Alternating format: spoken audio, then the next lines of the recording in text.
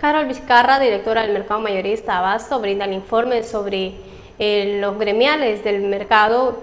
Bloquearon hoy desde las 6:30 de la mañana la carretera doble vía La Guardia a la altura del octavo anillo, pidiendo la renuncia de justamente la doctora Carol y administradora del nuevo Mercado Mayorista Abasto por los cobros irregulares y el loteamiento de las áreas verdes dentro y fuera de los predios.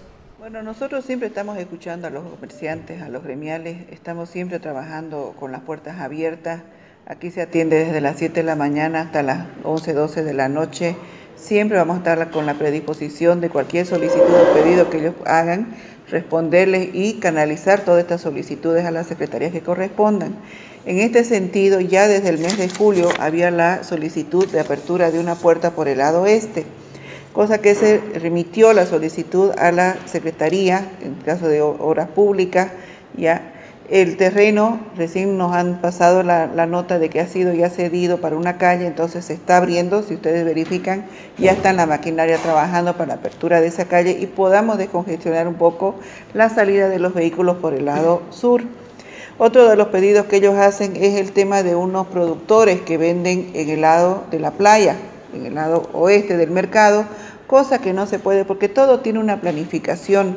Este mercado se ha hecho, lo ha hecho con el alcalde Percy Fernández Áñez, para los productores, comerciantes, para que los vecinos tengan mayor comodidad y mayor accesibilidad a todos los productos de manera más fresca, digamos, ¿no?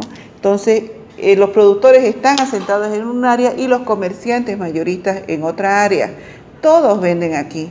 Inclusive esta mañana verificando, los que fueron a marchar eran unas 20 personas. Yo vine a verificar los puestos, estaban todos abiertos y vendiendo y comercializando sus productos. Entonces, más me parece a mí un tema político, un tema de pelea entre dirigencias. Entonces, fueron unas 20 personas y algunos curiosos que se acercaron a ese bloqueo. No duró mucho, gracias a Dios.